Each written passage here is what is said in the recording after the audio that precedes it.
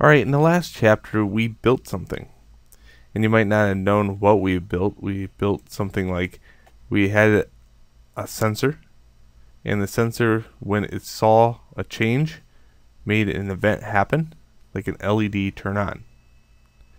What is that? Well, it's a nightlight. You made a nightlight. It's very cool that way. It's a very expensive nightlight.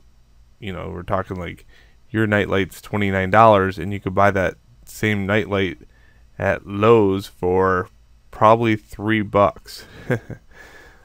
But you made it, and that's what's fun about this.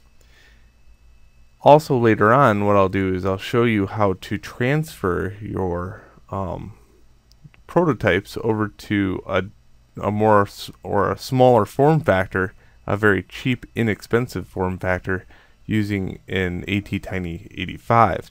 Instead of using all this, you would just need an ATtiny 85 and some power. So, well, and your sensors too.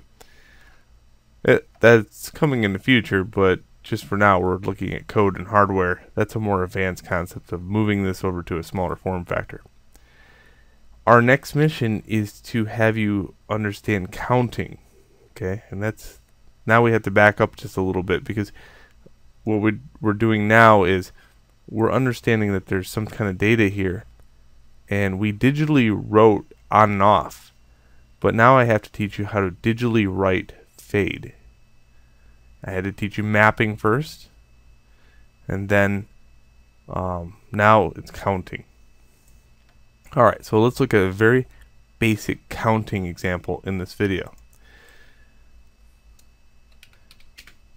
Okay, we're going to put an integer called count out there and put it to 0. Just like that. And then, down here in the loop, we're going to state, right after the read, that's why I like to put it, because right after it reads it, we want to count it. Count the event. Count plus plus. And then instead of saying serial print sensor data, I'm just going to have it put count. Now this is going to count incredibly fast. Too fast for us to even understand. So I'm going to put a delay here too.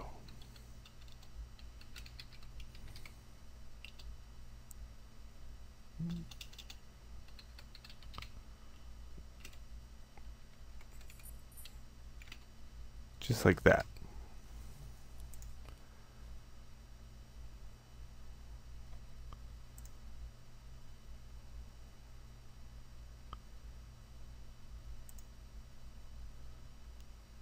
Two, three, four, five, six.